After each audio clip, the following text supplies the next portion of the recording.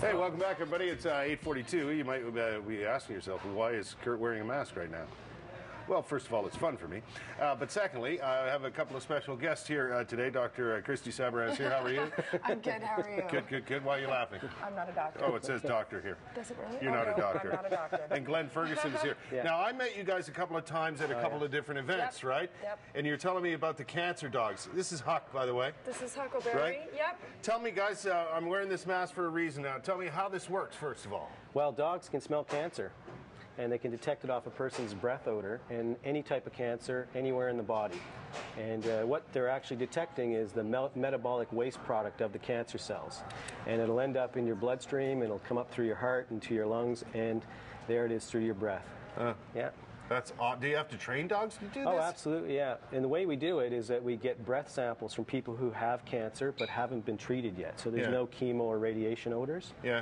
And we collect these and we give them to the dog, and we play scent games with it. So we put it in a container, and when the dog's trained to come and sniff these containers, when he gets to a cancer sample, we use a clicker and give him a treat. So the dog associates the odor with a reward. And we ask the dog to place his paw on it to show us where it is. So that's how they make an indication. How accurate is this, Christy? It's in the 90 percentile. Really? Yeah. Really? So you have high rates of success with this. Right. Well, you know, Well, it's, there's been several studies now published in the past year, like at least 4, and their dogs are all performing in the high 90s, and they're for all types of cancer. Right. Yes. Right. So I wear the mask for how long? A minute, you're done. you're done. I'm done already. Yes, so you actually take this as a sample, That's Yep. right. and you're going to check this out for me. Yes. Yep. And we're actually finishing the training of our dogs, and, Right. and this is going to be part of a 2,000-person trial. Okay.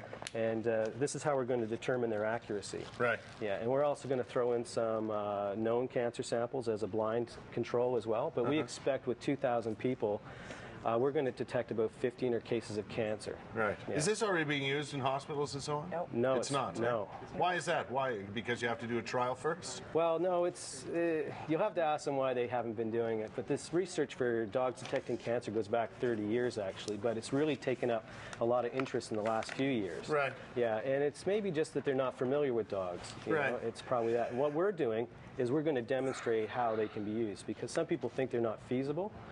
But we actually would use fewer dogs than the border services use to control or patrol airports. Really? And we could screen everybody over 40 if there was a national screening program. Because it seems, seems to me that if this in fact works, then why aren't we using this this tool, right? Exactly. Why wouldn't we be using this to test people? Right. Well, there's much more intrusive ways. Because we're talking about early detection Yes, here. exactly. Right? The dogs are. Yes, because in one of the studies in California, the dogs, all 5 dogs being trained, all alerted to what was supposed to be a healthy control. Yeah. That person was then given 3 MRIs, an MRI every 6 months for a year and a half before they could actually detect the breast cancer. So that's earlier. They were a year and a half ahead of an MRI. The dog? Yes, all 5 of them, not just one dog, all 5 dogs. And those dogs had 3 weeks training. No kidding. Yeah.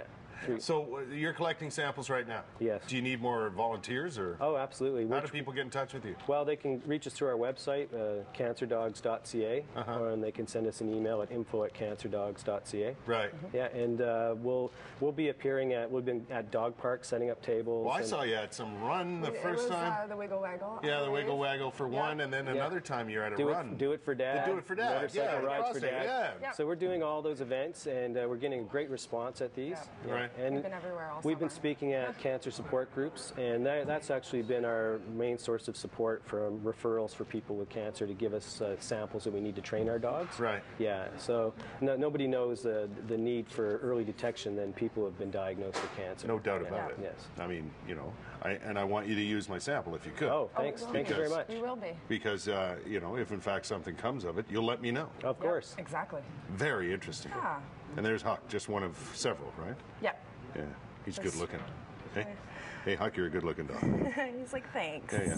Thanks, you guys, for dropping by. Oh, thanks for having And us. it's very interesting. Let us know the results of your study, would Yeah, you? we will. Of course. We'll have you Sure. back on the show. Thank Thank you very you. much. Very interesting. All right. Jeff Hopper, isn't that amazing?